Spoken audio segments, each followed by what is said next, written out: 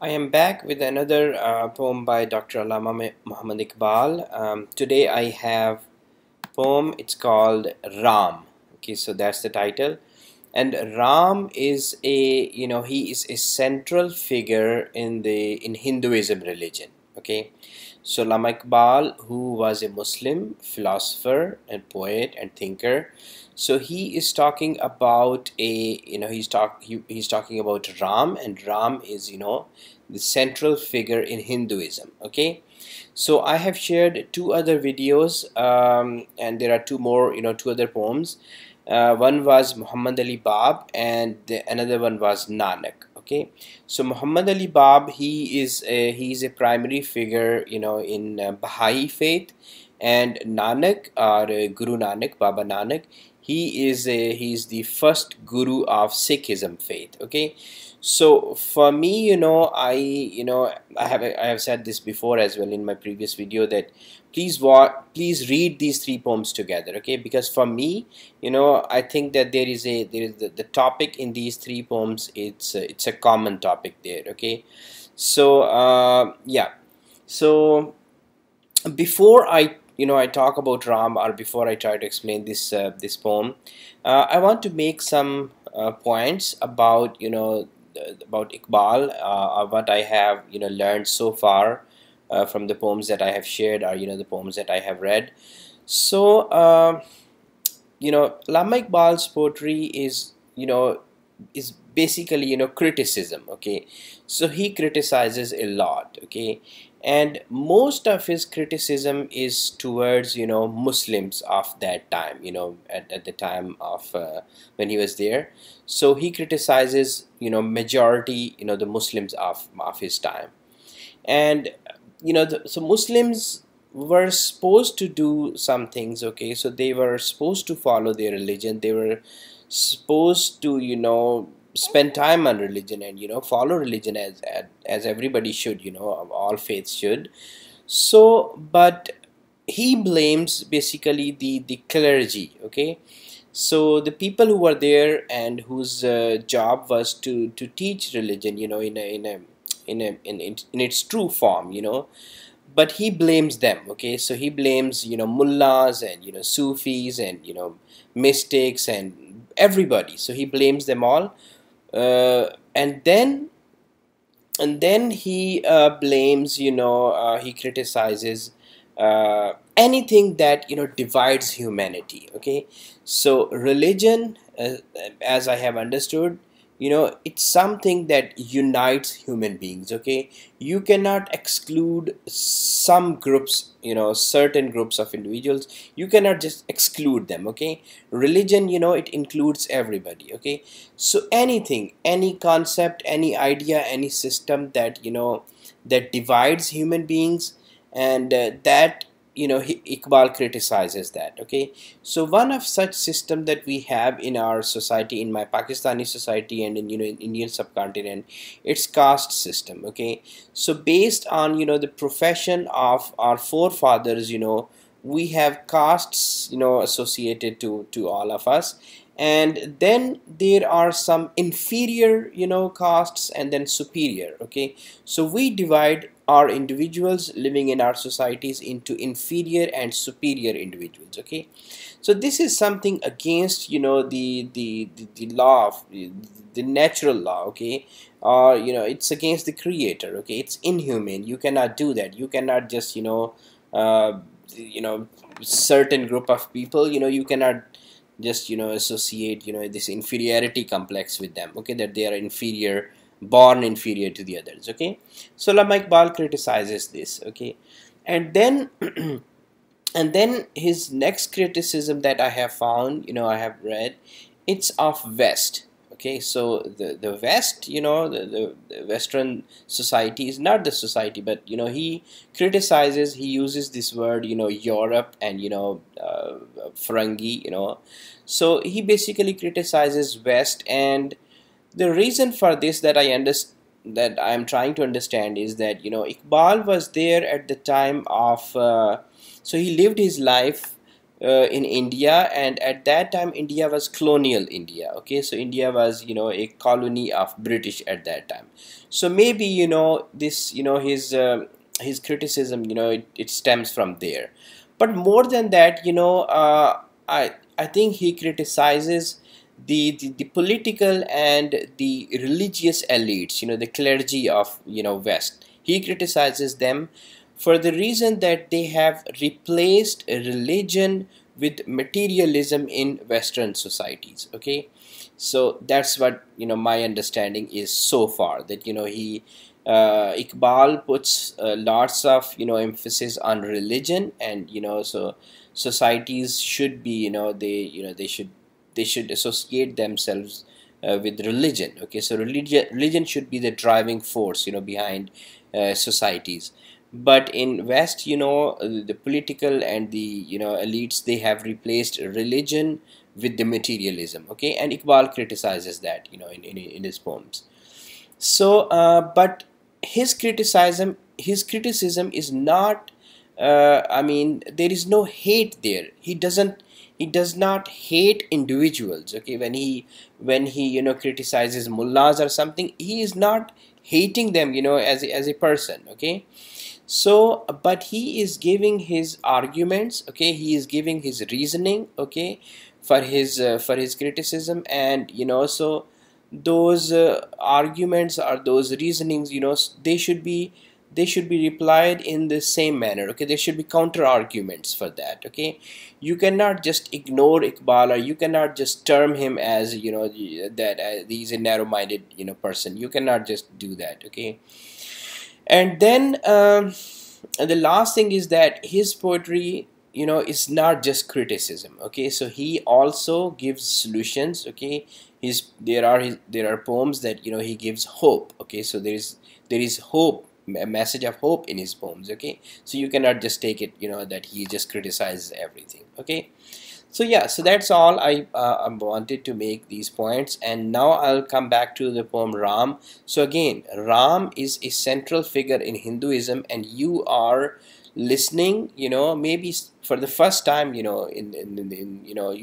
may be surprised to hear this. Okay, that from a strictly Muslim philosopher, Muslim scholar, you are going to listen. You're going to read. I'm going to explain that. Uh, what he's talking about Ram. Okay, so let's see. लबरेज है शराब हकीकत से जाम Hind. Okay, so the glass of Hind, the cup of India, India, it's full with sharabe hakikat, the wine of truth. Okay, so Indian glass, it's full, it's still full with the wine of truth. Okay, so there were individuals in, from this region, from this, from Indian subcontinent, and those individuals, those people, they, they understood, the secret of life. Okay, they understood the purpose of their own life, and then they understood the purpose of creation. Okay, so this is truth. Okay, this is what he's calling that, this is a wine, and this is wine of truth, and Indian cup is full of this truth. Okay, it's full of this wine.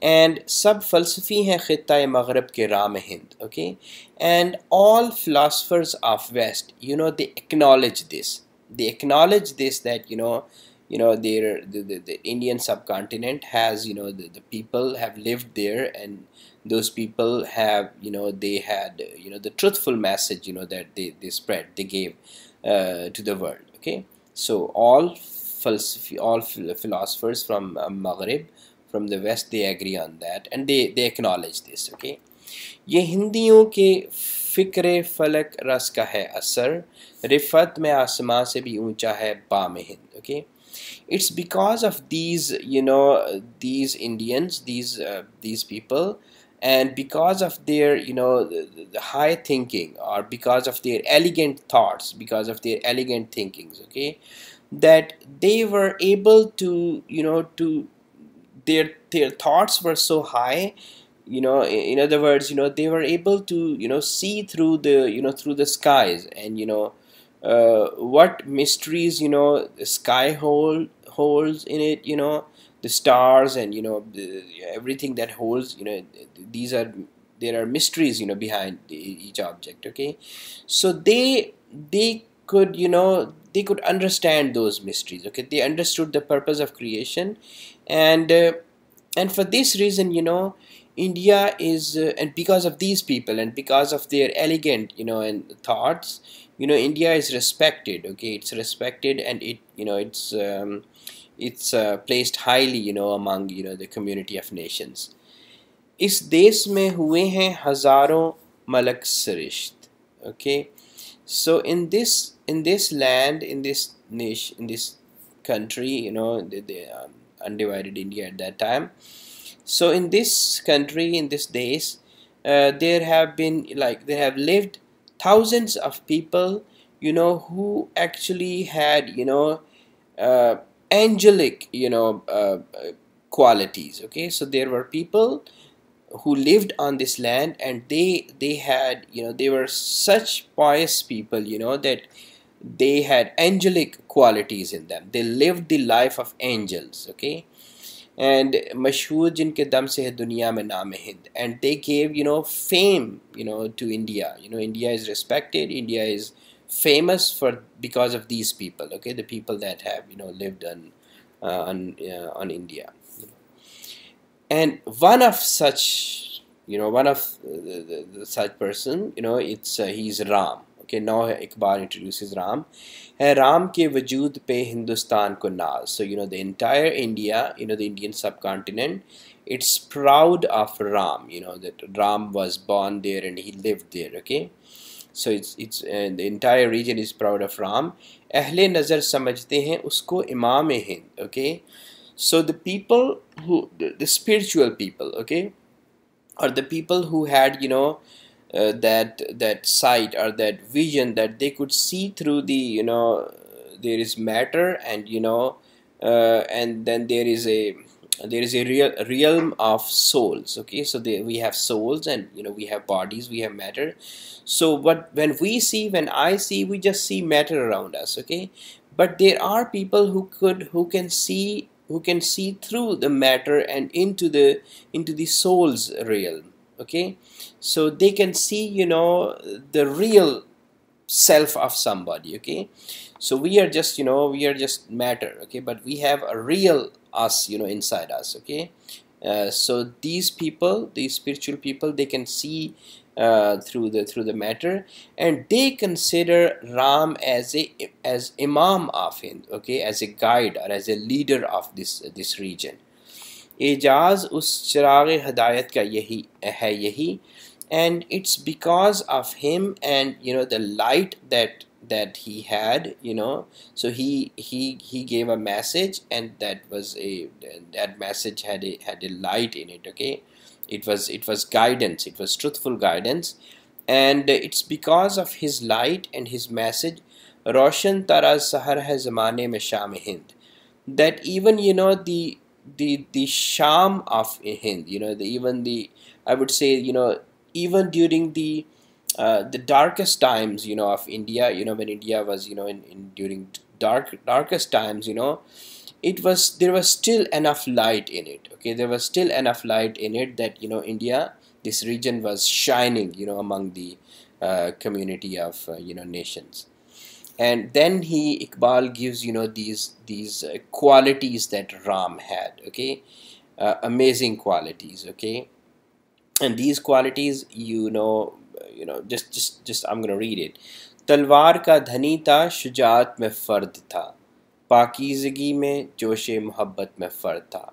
So Ram, he learned the art of, putting struggle. Okay, and he was master of putting struggle and putting physical struggle. Okay, so there are times when, you have to dispel evil, with force. Okay, so he was master of that. He learned that art. Okay, he was master of that, and his bravery, shujaat mein fard tha, so his bravery was well known. Okay, so he was unique. His bravery was unique, and he was well known for that.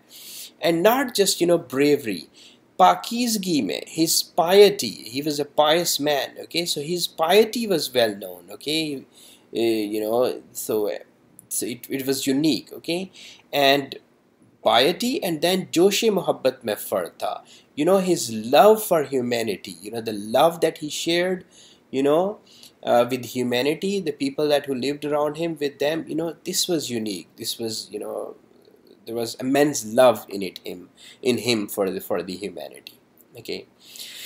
So yeah, so this is poem Raam, and see how, Iqbal, a Muslim philosopher, thinker, and poet. He's talking about a religious figure, central figure from Hinduism faith. Okay, so I'll end with this, that for me, these three poems that I'm saying again and again, Ram, Muhammad Ali Bab, and then Nanak, okay. And through Iqbal, Iqbal is talking about these three personalities. They have given me, if I put a lot of emphasis on religion, okay, I'm trying to understand my religion. So these three poems, through Iqbal, they have given, like, they have cleared, the term religion for me, okay. So if I had some doubts, they have cleared those doubts, okay. And these are beautiful poems, and I would I would request you that, if you get time, please read them together, and let me know, if you share if you agree with me that, the point, there is a common point, in these three poems, okay. And with this, I will stop here, and I will be back, inshallah, soon with another poem by Iqbal. So till then, take care of yourself.